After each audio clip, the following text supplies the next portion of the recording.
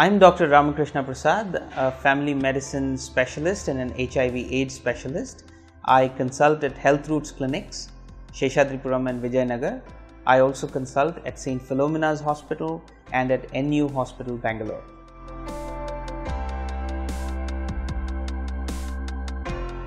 In case of an exposure, a potential exposure which constitutes either unprotected sexual exposure or having shared needles with someone whose status is not known, or if there has been a needle stick injury or a splash in the eye or other mucous membranes in the occupational setting, if you're a healthcare provider or someone in the healthcare space, then what you must do is immediately, at the earliest, you must be tested for HIV, hepatitis B and hepatitis C.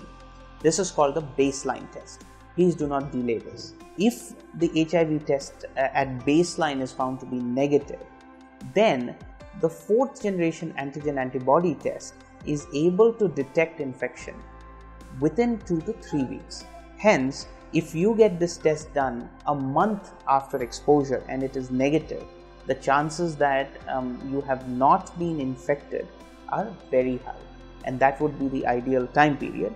Nonetheless, most clinicians and guidelines will advise you to get a final confirmatory test at the end of 12 weeks, which can either be a 4th generation test or which can be an ELISA or a 3rd generation antibody test.